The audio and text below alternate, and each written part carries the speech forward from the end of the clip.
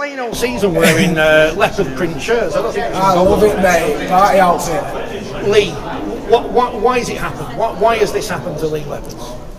Because we have an owner who believes in the club, in the town, and we have a coach who believes in his players, and we have players who are best mates. That's why we achieved that today.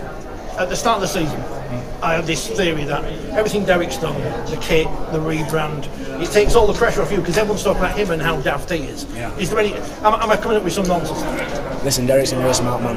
Whether he did it for that reason or not, it's obviously worked a little bit because we're achieving.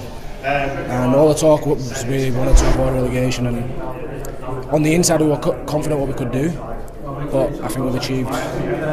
It's one of the biggest in the game, isn't it? To win the Challenge Cup, what does that mean to you personally? Mate, as a kid and a rugby player, that's all you want to do. You want to win the Challenge Cup. And getting older and older, I'm 29 now, and maybe last year I thought I was in the Championship. I thought I'm never going to get the opportunity to do that.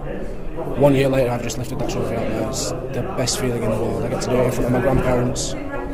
It's the best feeling in the world.